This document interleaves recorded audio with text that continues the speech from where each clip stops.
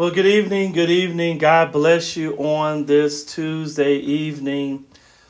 Praise the Lord. Praise the Lord. Praise God for all his goodness, his mercy, his faith, his faithfulness to us, his forgiveness. And we just celebrate God today on this Tuesday afternoon or evening in Defiance, Ohio. And so we celebrate this awesome weather that we've been having, and we praise God for it. We celebrate it today. And we just thank God for what he's doing weather-wise this hot in April. And I hope and pray that you are enjoying your day also, your warm, sunny day here in Ohio or in Michigan or Indiana in the Midwest area, probably Illinois also. And so I just thank God for you allowing us to be in your living room or on your job or in your place, workplace, or in your car, wherever you are viewing us live stream. We appreciate you. And so God bless you. And if you're on today, just let us know you're on. And I can't see your face, but you can see my face. And I just wanted to say good evening, Pastor, or hello, Pastor, something like that. Let us know that you're viewing live stream. And then you can welcome other people who are also viewing live stream too right now on this Tuesday evening. And so I hope that you get something together to take notes with. We are want to give some nuggets today, some information today to you to be a blessing to you and also challenge you at the same time on what God is doing right now in Galilee. And God is doing awesome things and amazing things in Galilee as we continue to pray and seek God's face and seek God's favor as we in this process of revitalization, spiritual renewal and revival. And I know that someone can testify to somebody today on Facebook that you are being blessed by this Awakened Prayer series, that you're being blessed by this 21 days of praying and fasting, and that you can testify that God is breaking down some strongholds in your life. I know he's breaking down strongholds in my life, and also he's just answering prayer too. I mean the power of corporate prayer when the church come together, pray on one accord, praying for the same thing. God is awesome. And I'm praying again. I'm asking you again that you be in prayer with me as we are praying for salvation. We're praying that souls come to Christ. We're praying daily for our grown children, sons and daughters, and grandchildren, granddaughters, grandsons, and great-grands. We are praying for our husbands and our wives and our relatives. We're praying for our families to come to know Jesus Christ, to have an authentic relationship with him. That's what we're praying for. So please, I'm asking you, please join in with us at Galilee as we are praying for family members to come to Christ, our loved one. We have a rich harvest just in our family. And we have a rich harvest, of course, in our community. And we know that the harvest is plentiful, but the laborers are what? Are few. And so we counting on you. Jesus is counting on you to be a laborer in the vineyard. Can he count on you? Can he count on you to be a laborer? And he's counting on me to be a laborer in the vineyard because there's so many unsaved and unchurched people in our community. And right now, Christianity is in a decline in America. And for the first time in history, church membership is below 50% in America. So it's a rich harvest out there. And that means a lot of people need to hear the gospel, and a lot of people need to see the gospel lived out in our lives. Amen, somebody. Amen. They need to see it in us. They need to see Jesus in us. And so let's start with prayer this evening, get down to the lesson here. Lord, we just thank you and honor you today. We're praying, Lord, for you to have your way in this study today. We're praying, Holy Spirit, touch us right now to avail ourselves, to surrender ourselves, to open ourselves up to receive your word this evening. We need to hear from you, Holy Spirit. Teach us this evening. Speak to us right now in the name of Jesus. Quicken us in our spirit. Convict us of anything that we need to change, we need to repent of. Forgive us for any sins that we have done or committed in your sight, God. You said if we confess our sins, you are faithful and just to forgive us of our sins and to cleanse us of all unrighteousness. God, we need you right now to cleanse us. Purify us, Lord. Let our heart be right, Jesus, before you. We don't want unrepentant sins, unconfessed sins in us. We thank you in the name of Christ. Amen. Amen. God bless you this evening. If you have your Bible, we want to look at a passage of scripture here in John chapter 14. John chapter 14. If you have your Bible, we'll look at John chapter 14 in your Bible. And look at number verse 15. John chapter 14, verse 15. The title of this lesson here, because we're on this prayer series, in this prayer mode right now, being revitalized, taking a detour from the I Am series to deal with a couple of things the Holy Spirit has revealed to me during this praying and fasting. And then we go back to the I am who God says I am. So I must share a couple of things that he has revealed to us to help us be spiritually renewed. John chapter 14, verse 15. And so it says here, if you love me, keep my commands. Very simple, not real deep here. Another version of the Bible, New American Standard, says, if you love me, you will keep my commands. Amplified Version says, if you really love me, you will keep and obey my commands. Wow. And so as I begin this, talk about and discuss this topic today on love, this will be part one of this because you won't be able to finish it up today. So this will be part one. I'm reminded of what I saw in the basketball tournament for college, the NCAA men's basketball tournament. And I saw a game played between Gonzaga and UCLA. And one of the best basketball games I've ever watched at a collegiate level in my life. Even the commentaries, Barkley and others, say it was just a classic. You couldn't play any better. Neither team lost that game, but one had to lose by 3 points and technically be declared the winner, but they played to the best of their ability. And UCLA was an underdog in this match up, 11 seed. They played in the first 4 games and made it to the final 4. Isn't that awesome? From the first 4 to the final 4. And they didn't have the first 4 games like in the past. They wouldn't even been in the tournament. But this tournament, who was an underdog, who supposed to have been knocked out in the first round by Michigan State, ended up advancing all the way to the final 4. And they played the best game they could play, coached by the best coach to be coached at this time in history. And he coached them up as an underdog to win that game, put them in position to win that game. Game goes into overtime. It's just awesome. And they did everything that the coach told them to do. They did everything that the coach instructed them to do. And I believe that's the same thing that Jesus is looking for us, that he's looking for us to do everything that the Holy Spirit tells us to do. Jesus, I bet, is looking for us to do everything that he has commanded us to do. And that's why he puts this in the Bible, because being a disciple of Christ is not just a religious activity.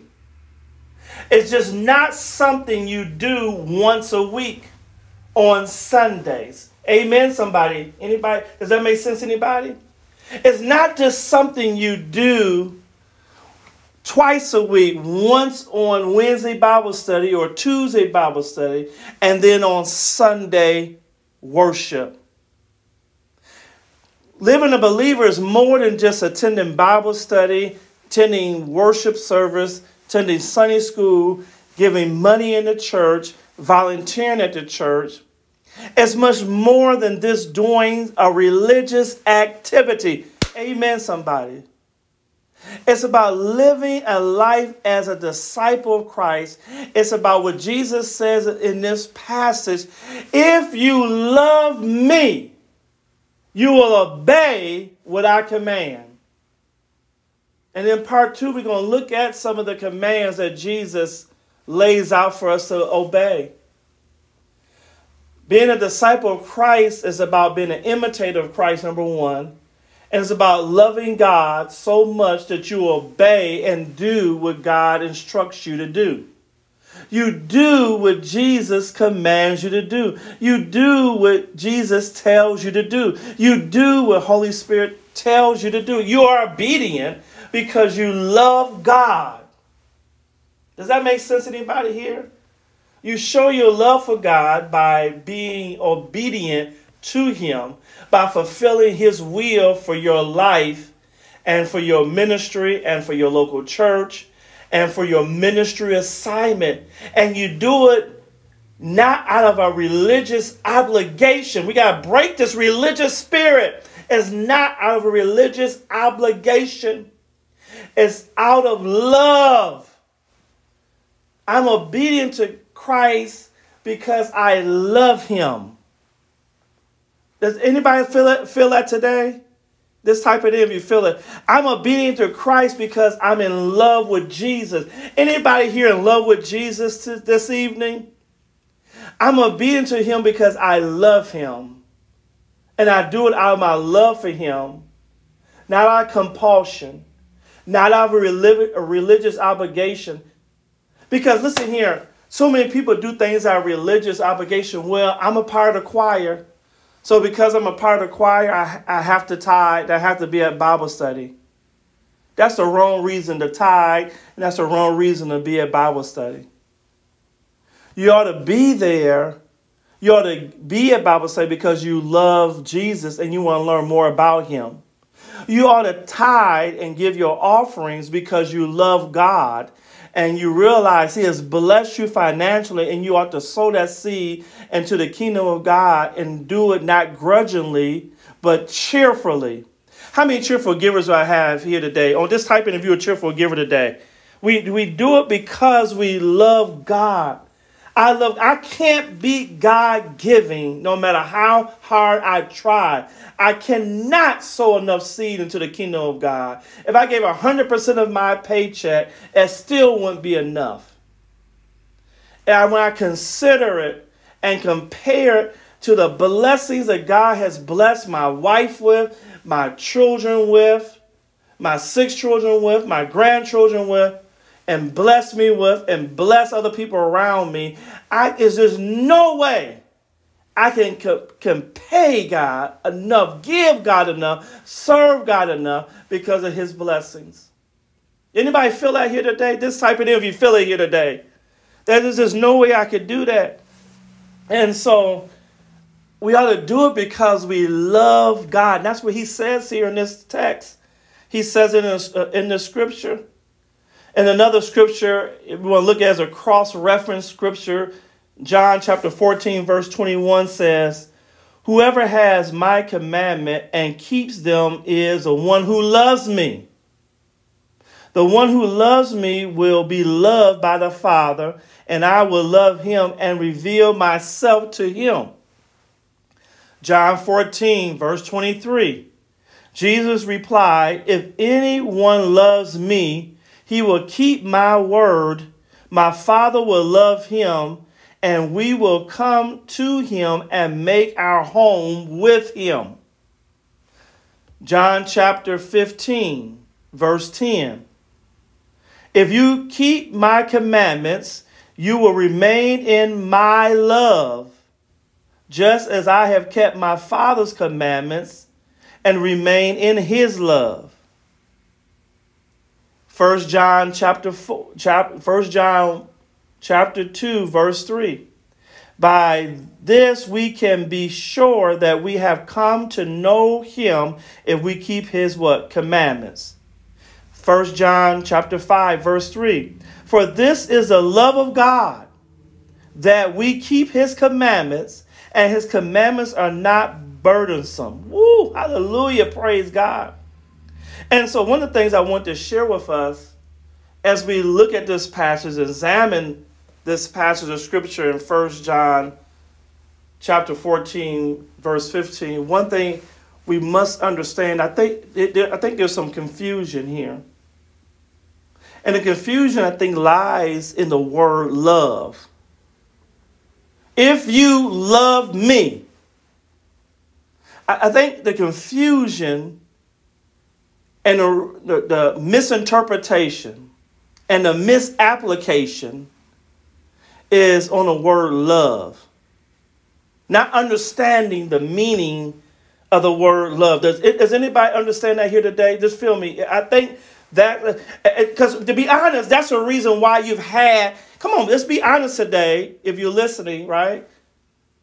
Sister, brother, the reason why you had a lot of issues with relationships and a lot of relationships with other men or women have not worked out well for you, and the reason why you have problems is because of what? They don't know how to love you, or you don't know how to love them. It's a love issue. Because if you love me, you respect me. If you love me, you'll be there for me. If you love me, you'll care for me. If you love me, you consider me and consider my needs, my wants, and not just yours. And so maybe the problem is, just like in relationships, on how to love somebody, maybe we're confused on how to really love God. So it's two things I want to bring out about loving God. Okay, so you take your notes. There's two things here. 1, 2, right? I hope it'll go 3. It might go 3, but we do 1. 1 is understanding the definition of love in this particular passage. That the definition of love here in this particular passage means, in the Greek meaning, agapo, not agape, agapo, it means to prefer to love. It means embracing God's, loving God so much that you embrace his will for your life. Wow. Woo. Stop right there. Loving God so much that you embrace his will for your life. Wow. It's loving God so much you do what he prefers, not what you prefer. Woo! Hallelujah. Praise God. Uh-oh. Let me slow it down here. So loving God doesn't mean it's like Burger King, have it your way. Loving God means I do what he prefers, not what I prefer. It means his will over my will. That's why we get the scripture, and we get the text, and we get the story, and we get the illustration. And we can see Jesus in the Garden of Gethsemane struggling with that decision to go to Calvary. And he goes before God, it says 3 times, and he says, not my will, but thy will be done. I love you, God, so much that your will overrides my will, that your will is more important than my will, because I don't prefer really to go to Calvary and die for all these people, but your will is more important than my will. Uh-oh, watch it now. That means that I don't, listen here, that means that, let me give you this, that means that you don't prefer to forgive somebody that hurt you, that used and abused you, that mistreated you, but God's will overrides that because his will and his commandments that you forgive other people. Even though you don't want to do it, you do it because you love God, because you realize his will is more important than your will. And you realize after you do his will, that his will is better than your will, that his ways are higher than your ways, as the Bible says, and his thoughts higher than yours, and then you realize that his will was what was best for you. Woo, hallelujah, praise God. It's just like a parent. How many of y'all are parents out there? Just raise your hand. I'm sorry, we don't have people first. How many of you are parents out there and realize that there are things that you told your child, that you advised them or told them or instructed them not to do? And you did it because you loved them and was looking out for their behalf. You had their best interest in mind. Even though they didn't like what you told them not to do, to go get high or to hang out late or to be in by the street light, right? They didn't like some of the restrictions you put on them, but you did it out of their best interest because you were trying to protect them. Does that make sense? Anybody here today? Come on, type it in if it makes sense here.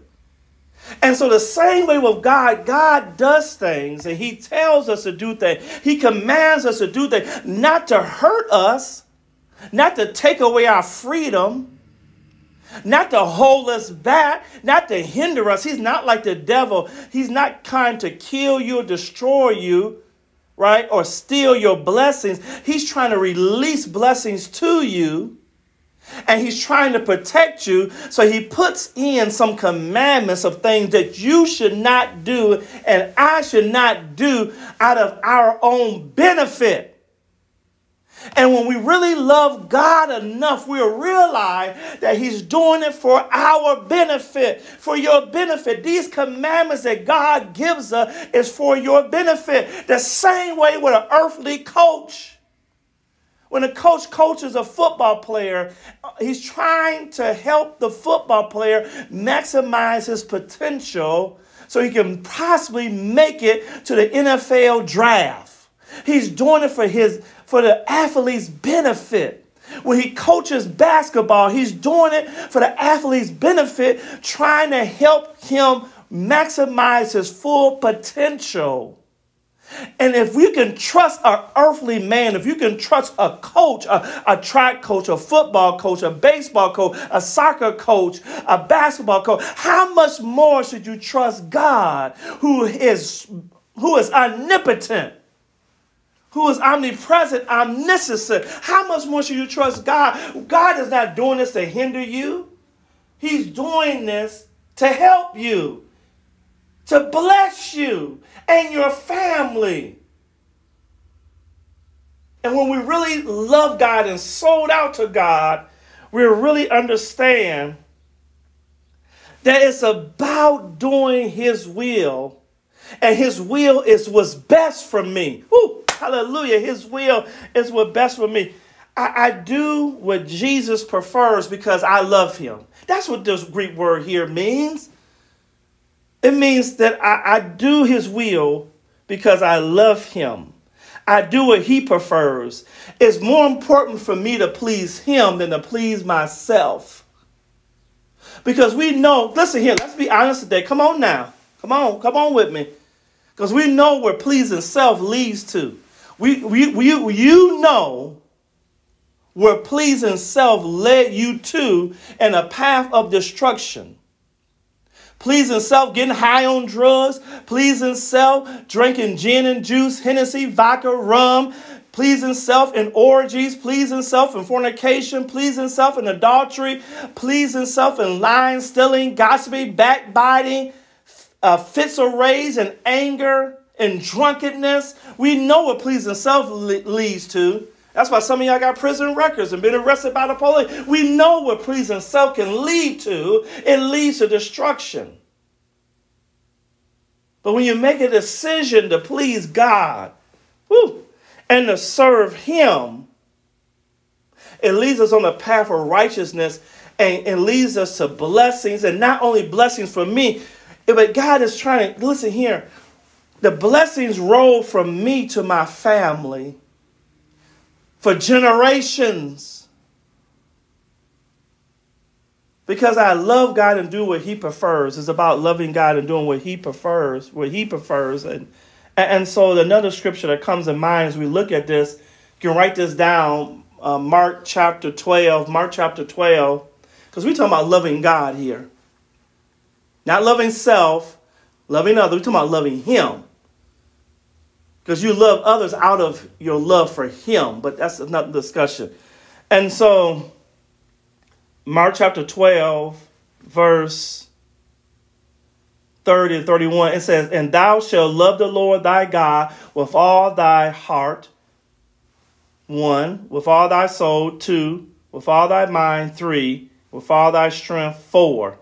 This is the first commandment. So this is point number 2. So God is saying, listen here. This is how I want you to love me. I want you to love me with your what? With your heart. And that heart here represents the seat of emotions. Your heart. To have an emotional love for God. And that's why sometimes people get emotional when they're preaching God's word. Isn't that right, Elder Payne? When they're preaching God's word, we get emotional, pastors, right? Y'all know what I'm talking about here. Get emotional when praying, because get emotional when praising God, because we doing it out of our what? We praise him out of our emotions. That's why it says make a joyful noise. A joyful is an emotion unto the Lord.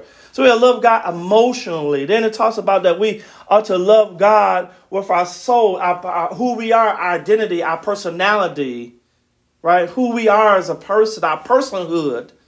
We ought to love God with that. Hallelujah. Our identity. Love him. Then we ought to love God mentally in our mind, learning more about God, understanding more about God, getting revelation from God. Love him mentally. I'm going through this kind of quickly here today because of my time. And then also to love him with our strength. That means love him physically. Right? With our physical strength and serving and doing our assignment. It takes physical strength and energy to serve him, to fulfill our assignments.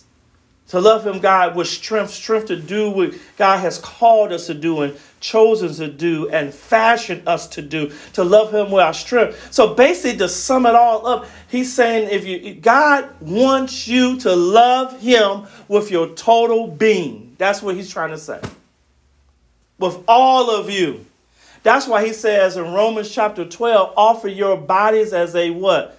Living sacrifice. Living, not dead. Living, not dead. Living sacrifice, holy and acceptable to him. He wants all of you. I am God's property. And I'm proud to say I am God's property. I belong to God. Anybody here feel that today to me? Anybody here proud to say I belong to God? I'm not ashamed to say I love Jesus. I am a Jesus lover. God owns me. I belong to him. He owns everything. My clothes, my car, everything. He tells me to give away my car, I give it away. He tells me to give away money, I give it away. Right? Clothes, I give it away. Because I don't own anything. I'm God's property. I belong to him. And I love him so much that I'm willing to do what he tells me to do because I know he wants what's best for me and has my best interests at heart. And that's why I don't have a problem with obeying God's command, because I've learned to love him out of what? Out of all of me, right? To offer myself as a what? Sacrifice unto him. God wants all of you, not some of you. And that's probably the problem, reason why people don't obey the commands of God, because they haven't fully surrendered their life to God. They haven't fully given themselves to God. The reason why they have problems tithing, the reason why they have problems serving, the reason why they have problems forgiving, the reason why they have problems praying, the reason why they have problems praising, we will have problems coming to church and not forsaking the assembly of, right? The reason why I have problems with corporate worship, corporate prayer, right? Using their spiritual gifts and their natural talents for the Lord, because they haven't completely surrendered their life to God. They're not totally 100% in love with God. You know how it's sad. The reason why I had to bring this up is sad. It's sad that I mean so many people talk about how much they love Jesus, but their heart is far from God. Amen, somebody. Tell the truth. Tell the truth. Tell the truth and shame the devil. They say they love Jesus, but their heart is far from God. They're not obeying any of his commands. They say they love Jesus, but they won't do anything the Lord tells them to do. What type of love is that? I'm confused. Whatever type of love that is, I don't want it. You're confused. Because my Bible says, if you love me, Jesus said it. You would do what I command. I do the things I do for God because I love him.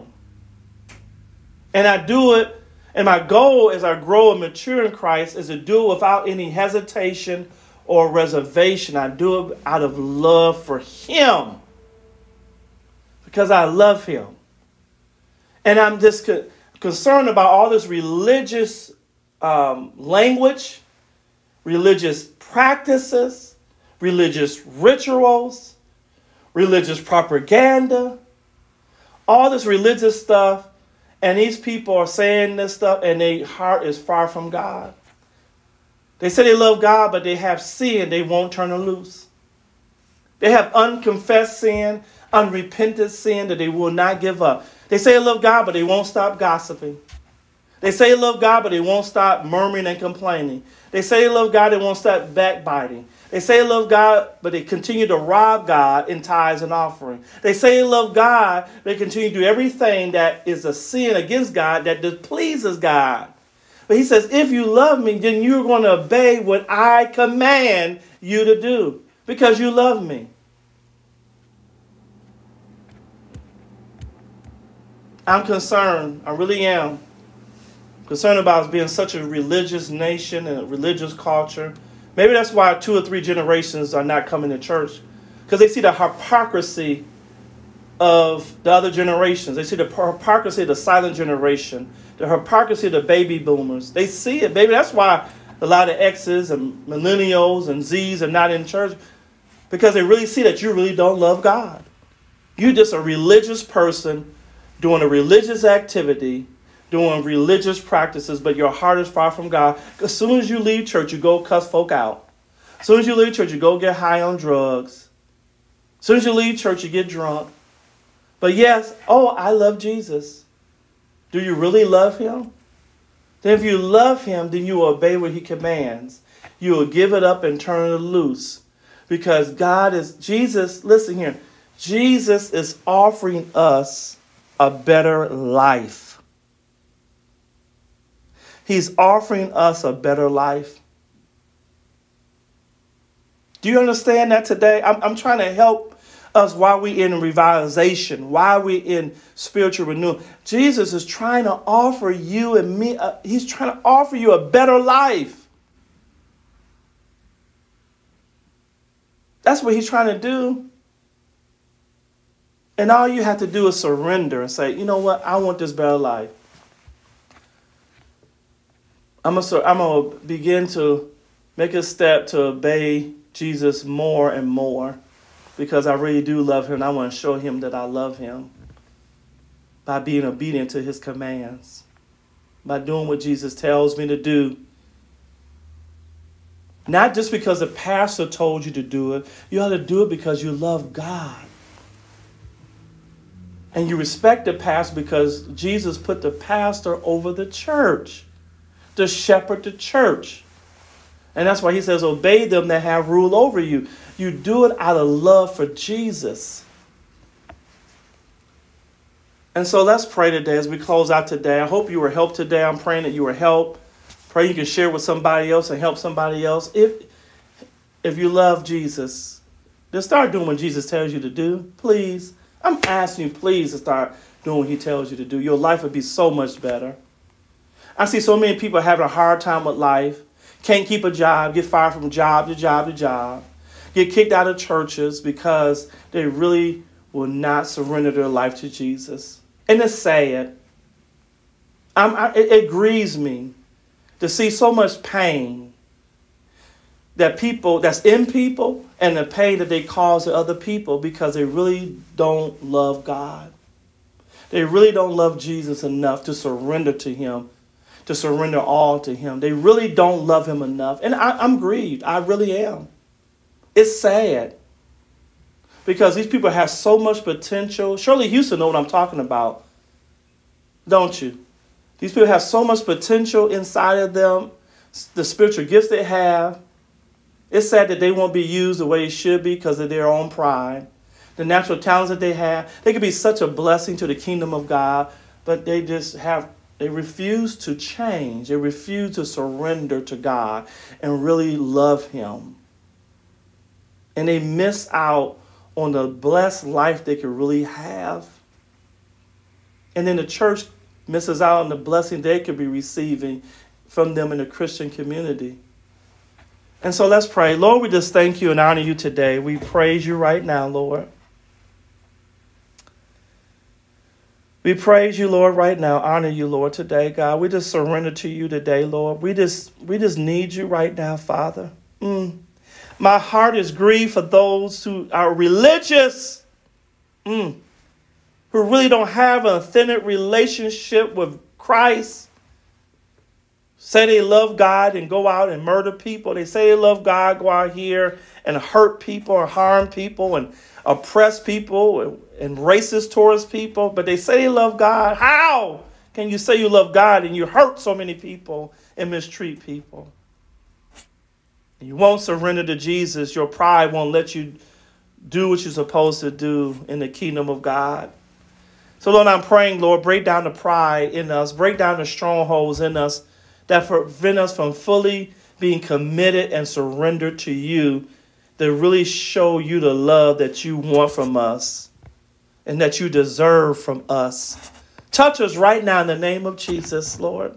I'm praying for our families to be saved, our sons, our daughters, our grandchildren, great-grandchildren. I'm praying, God, that their heart, we respond to the conviction of the Holy Spirit and the drawing of the Holy Spirit. Touch our sons and daughters right now and grandchildren. Touch our husbands and wives that they come into that relationship with you. We pray for salvation today, God. We praying for the harvest in America, God, the harvest. Lord, we just thank you, Lord. We praying, Lord, you continue to cover and comfort the Willis family in Knox, in St. Louis, Missouri, the loss of the transition of her father there. Touch them right now. Praying for Sister Pian's sister who's in the hospital, Lord. That your will be done. That, Lord God, touch right now. We're praying for those who are battling the coronavirus, that they're for recovery right now. In the name of Jesus, touch Sister Pear's relatives right now. Oh God, her brother. God, you're able to do anything, Lord. But most important, we're praying for people to have an authentic relationship with you, to really be absent from the body and be present with the Lord and not go to hell, but to go to heaven. We thank you in the name of Jesus Christ. Amen. Amen. Amen. Praise God. And so I'm praying that you will have a blessed evening. I'm praying that you have a blessed evening. And remember, we're here for you to love on you and encourage you and pray for you. And so if you feel you need prayer this evening, give this number a call, 419-766-0547. If you need encouragement, call that number. If you have questions about having a relationship with Jesus Christ, just call that number. If you want to know more about our life groups here, or Bible study, or how to become a member of Galilee in Napoleon Order of Defiance, just call that number. You can join our church from anywhere in the United States of America. We're going to love on you and disciple you. And so just call that number if you need our help. You are not alone during this pandemic. You're not alone. We're here for you, sister. We're here for you, brother. You're not alone.